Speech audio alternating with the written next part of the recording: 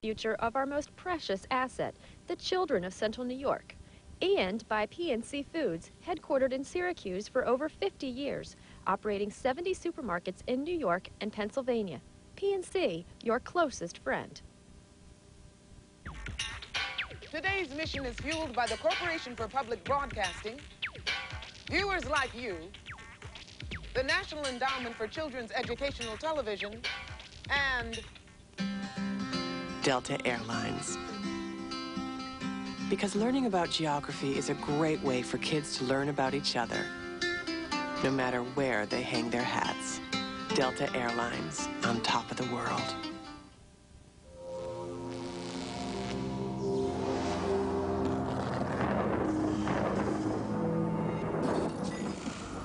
Blast! Those Acme time pilots keep foiling my capers. I've become the laughingstock of the criminal mastermind community. But that's all about to change. Soon, history will be altered forever, thanks to me. It's time to call Dr. Beljar. Oh, let me guess. A fiendish caper only you could come up with? Yes, I'm sending you through the time port to the United States in the year 1838. There's something very special I want you to steal. Special theft requires the special genius of Dr. Beljar. Of course it does. This info beam will give you all the details. Now, get going.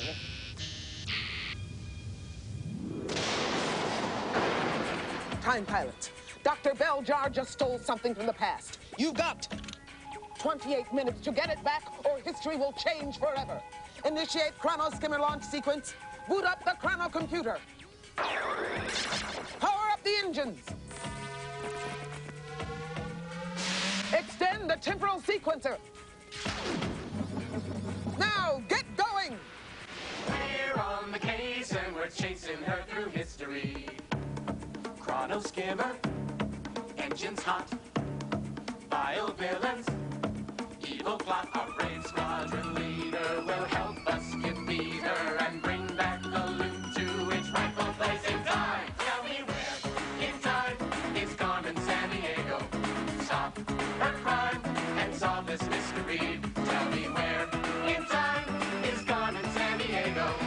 We're on the case and we're chasing her through history. And here's the Time Pilot Squadron leader, Kevin Shinnick. Welcome aboard, everybody. I want you to hang on tight because we've got a very big mission, but very little time. So let's meet today's time pilots, starting with Ryan Foster. Welcome aboard, Ryan. Good to see you, pal. Looking good. And Peter Garofalo. Come on in, Peter. Nice to have you in the squadron. And Alex Casano. Alex, come on in there. Nice to have you in the mission. Okay, time pilots. You've heard the mission from the chief. Now let's check in with the Chrono Skimmer engine crew. Are you ready, crew?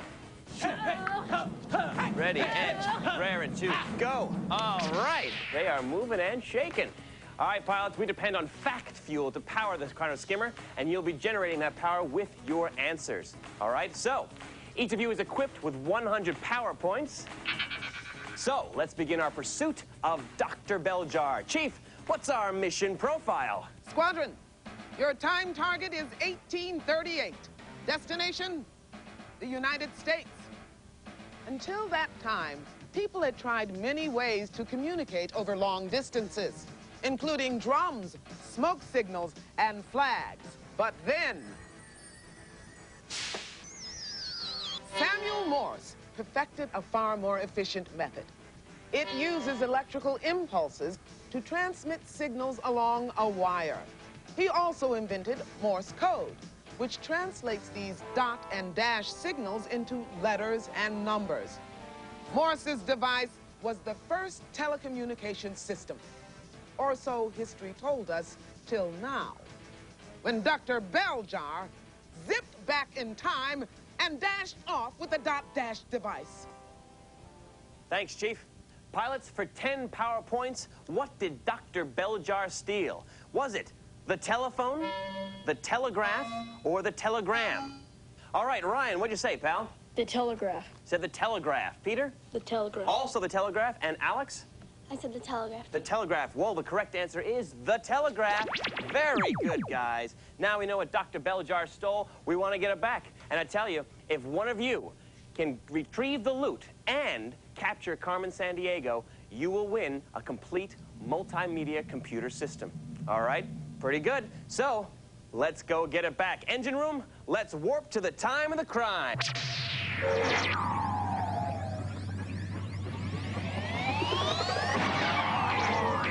Well, pilots, we wanted to travel back to 1838, but that warp drained our fact fuel before we got there. Right now, we're stuck in the 1840s, so we've got to refuel with a data boost. Alrighty, guys. I'll name a historical event. It's up to you to buzz in and tell me whether it took place in the 1840s or the 1940s, all right? If you're right, you get 5 power points, and if you're wrong, you lose 5 power points. Here we go. Transistor first demonstrated. Yes, Ryan.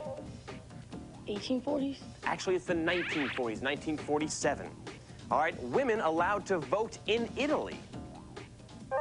Yes, Alex. 1940? Correct, 1946, 5 points for you. World's first Christmas card sent. Yes, Ryan. 1940s. Actually, it's the 1840s, 1843. These things happen a lot earlier than we realize. The expression, okay, becomes popular. Yes, Ryan. 1940s. Actually, it's the 1840s. Jefferson Memorial is dedicated in Washington, D.C. 1840s or 1940s? Peter? 1840s. Actually, it's the 1940s, 1943s. These are very tough, guys, but you did excellent. All right, pilots, you've replenished our fact fuel, though. And just a reminder, all our fact fuel is verified by Encyclopedia Britannica. Now, let's continue on our mission and get back the telegraph. We've just got to find out where in time Dr. Belljar has taken the stolen telegraph. So if we can... Wait a second. What's happening? Questions time, Tots? Then let the brilliant Belljar reach out and taunt you with the answer. I'm on a ship that's running a telegraph line from Ireland to Newfoundland. People have already tried to do this 4 times and failed. Fools! They never asked for my help. But this time, they're unreeling the cable from a huge modern steamship called the Great Eastern. It was the largest ship in the world when it was launched. Soon, people on 2 continents will be able to communicate by telegraph and tell each other what a genius I am. Ah! All right, pilots, tell me the place and time where Dr. Belljar is hiding. Is it the Pacific Ocean in 1771, the Atlantic Ocean in 1866, or the Indian Ocean in 1909? All right, Ryan, what'd you say, pal? Atlantic Ocean. The Atlantic Ocean in 1866. Peter, buddy, what'd you say? Also Atlantic Ocean. Also Atlantic Ocean. And Alex? I said Atlantic Ocean. You did? Well, the answer is Atlantic Ocean, 1866. That's what we like to see, guys. Pilots, it was the telegraph that first made electronic communication possible between 2 continents. But that amazing event will never happen if you don't get back that loot. So, let's warp to 1866.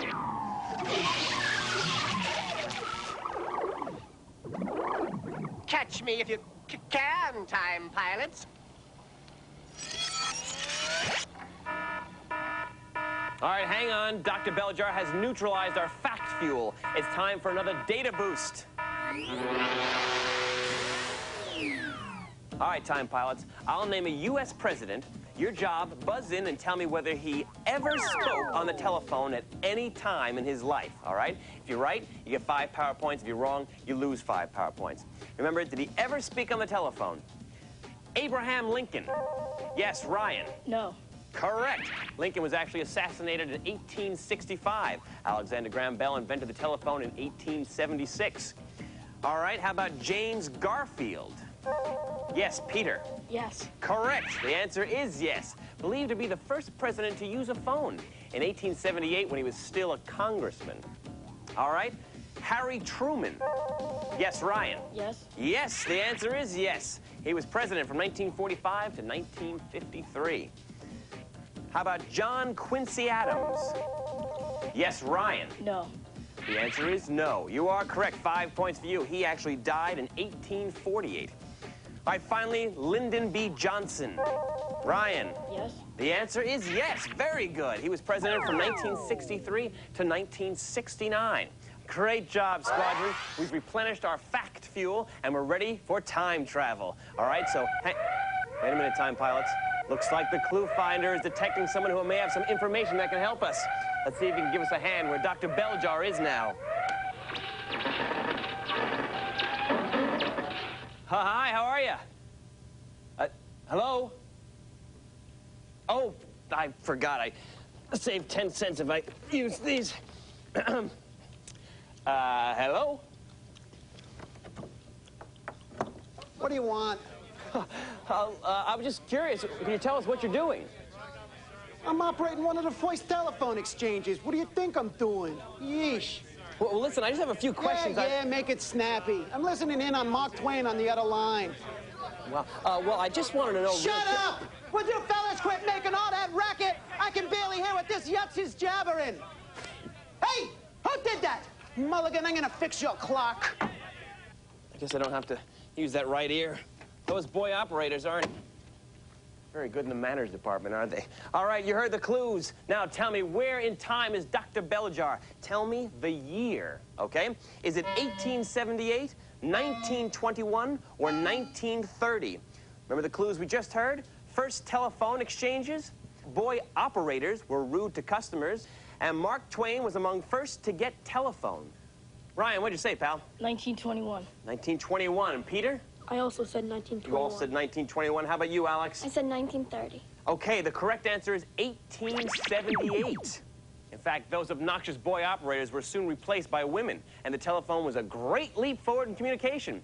Instead of sending and receiving electronic code, voice communication over wires was now possible. But we may all be using our phones for paperweights unless you save history, pilots. Engine room, let's warp to 1878.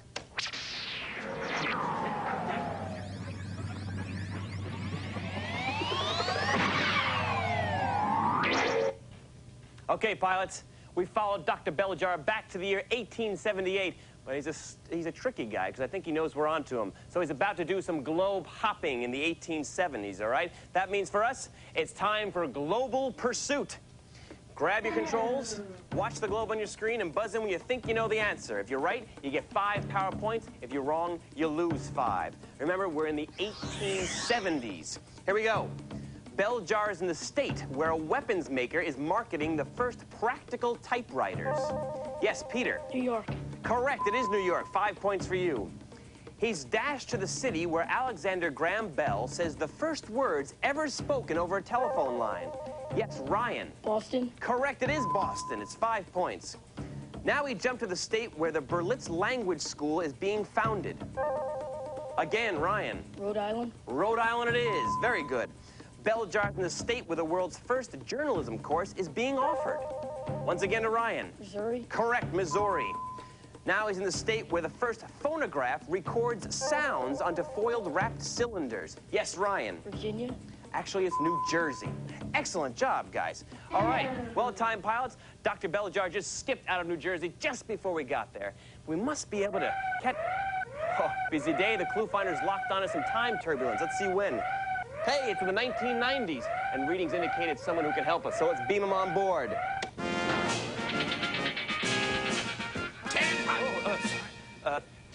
Excuse me, General. Soldier!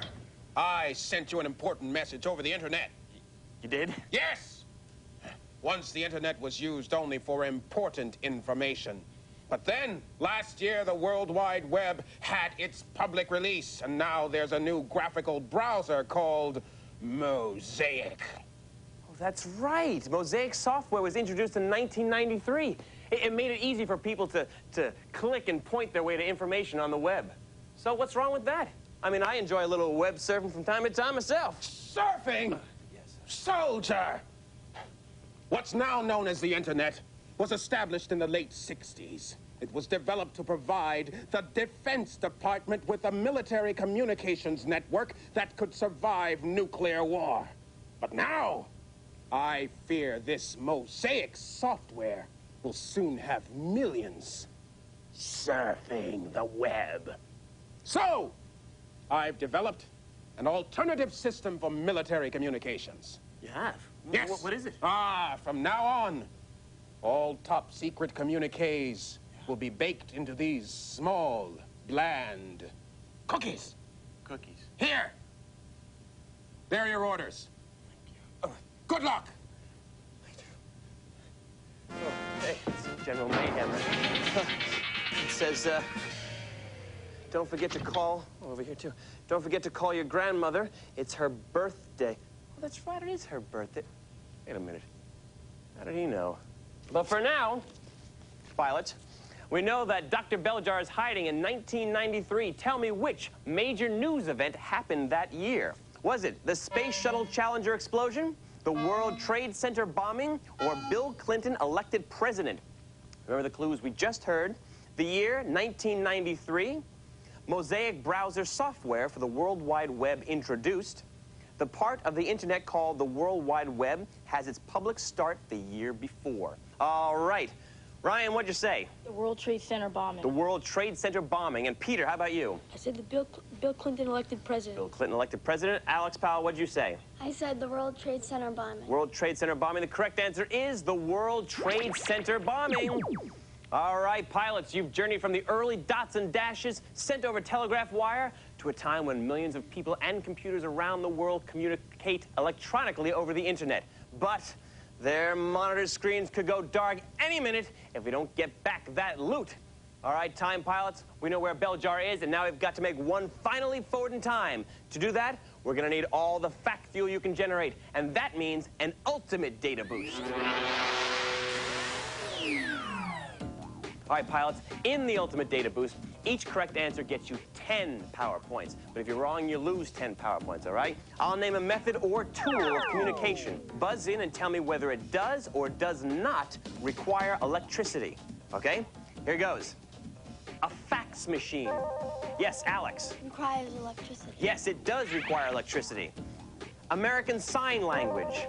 Yes, Ryan. Doesn't require electricity. Does not. Correct. The fourth most popular in the U.S., too. Esperanto. Yes, Ryan. Requires electricity. No, it does not. Esperanto is an artificial language devised in 1887. It's used, though, by more than 100,000 people today. All right? Carrier pigeon. Yes, Ryan. Doesn't require electricity. Does not. Correct. 10 points for you. How about email? Ryan? Requires electricity. It does. Yes, 10 points for you. Braille. Ryan again. Doesn't require electricity. It does not require electricity. Correct. Smoke signals. Ryan again. Does not. Doesn't require electricity.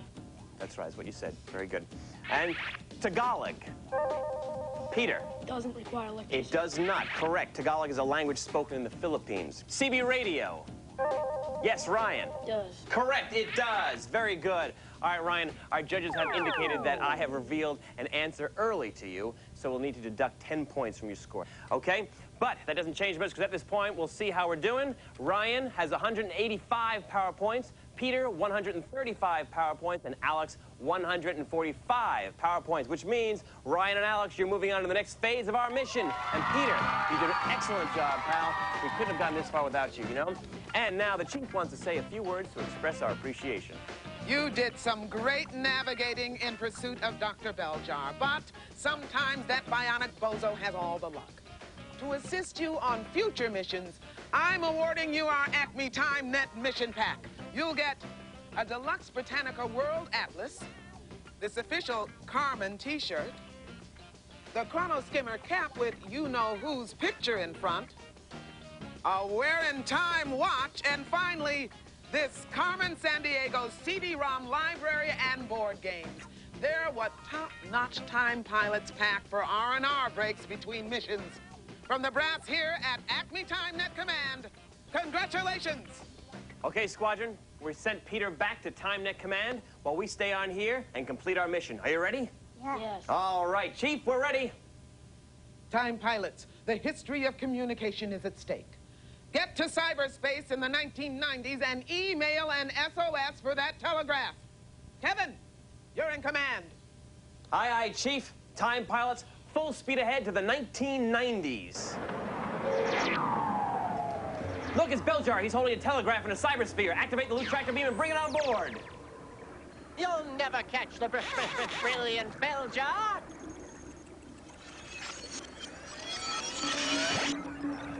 Looks like Dr. Belljar has given us the slip again, time pilots, but we've gotten back the telegraph. Now, to fix history of wired communication and complete this mission, we've got to return it to the year 1838. Our last warp really drained our fact fuel, though, so to conserve what's left, we'll make the trip back through history in 8 jumps. Let's check in with the Chief to get our flight plan. Chief? Time pilots, you must navigate the chrono skimmer through 8 events from the history of communication, starting at the most recent event and finishing at the least recent event. The time pilot who does that goes on to chase Carmen and Dr. Belljar along the trail of time. Here are the events on your flight plan. First, telegraph communication across an ocean is established. Mobile phone service begins in the U.S. The 911 emergency number is introduced in the U.S. Samuel Morse perfects the telegraph. The first telephone directory is issued. Inventor Alexander Graham Bell is born. Transatlantic long-distance phone service begins. E.T. phones home in Spielberg's film E.T. the Extraterrestrial. That's your briefing, time pilots. Good luck on your journey. All right, Ryan, you had the higher of the scores, so you get the choice of going first or second. Second. Go second. All right, Alex, I want you to navigate this chrono skimmer back through time from the most recent event to the least recent event. You can start by choosing the most recent event on the board. 911 emergency introduced. Okay, let's go back to Ryan. Ryan, same thing, navigate this ship from the most recent to the least recent. First mobile phone service. Okay, Alex, back to you. E.T. phones home. Correct, you've gotten us to 1982. 911 emergency introduced. Yes, you've plotted us a course to 1968. Can you pick the next most recent event? First mobile phone service. You've steered us to 1946. Can you get the next most recent event? Transatlantic phone service. Yes, you've gotten us to 1927. Can you steer the ship to the next most recent event? First telephone directory. Correct. That book was issued in New Haven, Connecticut. Can you get us the next most recent event? First telegraph across ocean. Correct. You've steered the ship to 1866. We're almost home. Morse perfects telegraph. Getting very close. Ryan, back to you. E.T. phones home. Correct. 1982 you've navigated us to. Can you name the next most recent event? 911 emergency introduced. Yes, you've plotted a course to 1968. The next most recent event? First mobile phone service. Yes, you've steered us to 1946. Can you navigate this ship to the next most recent event? Transatlantic phone service. Correct. You've gotten us to 1927. Can you name the next most recent event? First telephone directory. Yes, you've steered this chrono skimmer to the year 1878. Can you name the next most recent event? First telegraph across ocean. Correct. You've gotten us to 1866. We're almost there. Can you get us to the next most recent event? Alexander Graham Bell was born. Yes, you've gotten us to 1847. Bell grew up and developed the first practical telephone. Can you get us to the next most recent event? Morse perfects telegraph. Yes, you have saved history in 1838. You did a wonderful job. Excellent job. You have gotten the telegraph back to the year 1838, repaired time, and saved history. Excellent. We're going to move on to the next part in just a moment. You did a wonderful job, Alex. And right now, the Chief has a word about your next mission. A squadron's only as good as each of its members, and you've been an outstanding time pilot today. That's why I'm awarding you this terrific TimeNet mission pack and this cool portable CD player. The stereo headphones will let you listen to top-secret mission profiles, and the rechargeable batteries will power you through any situation. You're a top flight time pilot. Congratulations.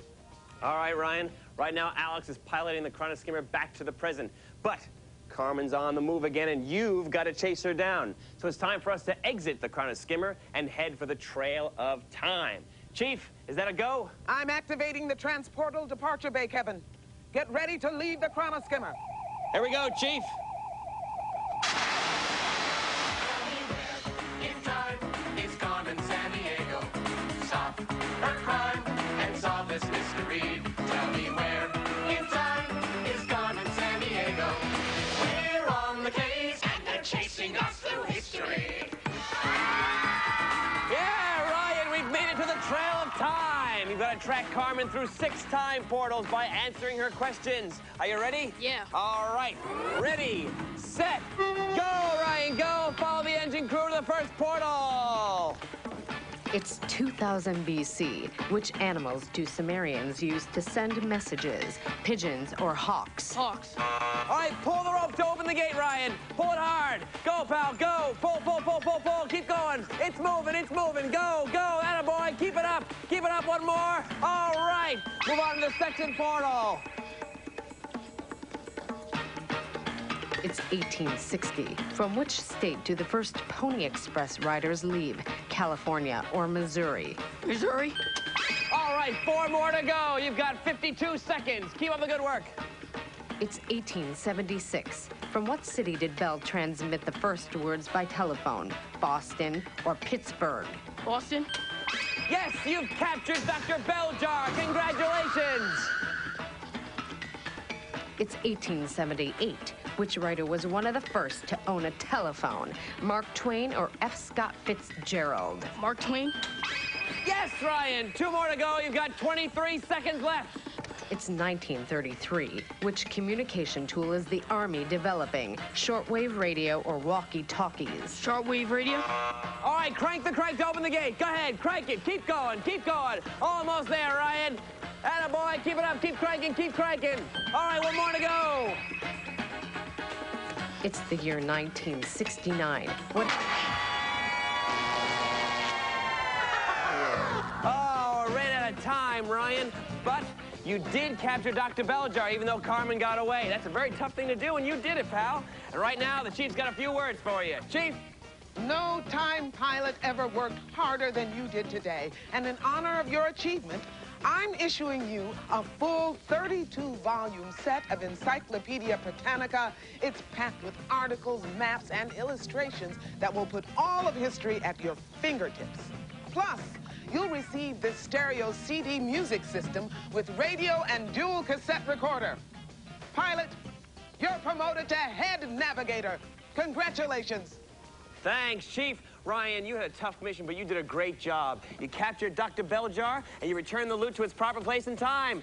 Excellent time, pilot. But now we've all got to go back to the present. And remember, at Acme TimeNet, history is our job. The future is yours. We're on the case and we're chasing her through history. Throttle open, thrusters on, chrono skimmer gets us gone. Pack extra socks and we'll all beat the clock from the Stone Age to Middle Age to Space Age and back. Tell me where in time is Carmen Sandiego. Stop her crime and solve this mystery. Tell me where in time is Carmen Sandiego. We're on the case and we're chasing her through history. Nero Spittle, Lincoln's Beard.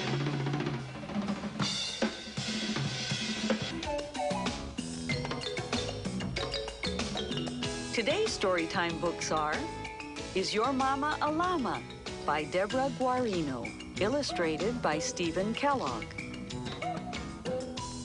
Storm Boy by Paul Owen Lewis. The Monkey and the Crocodile by Paul Galdone.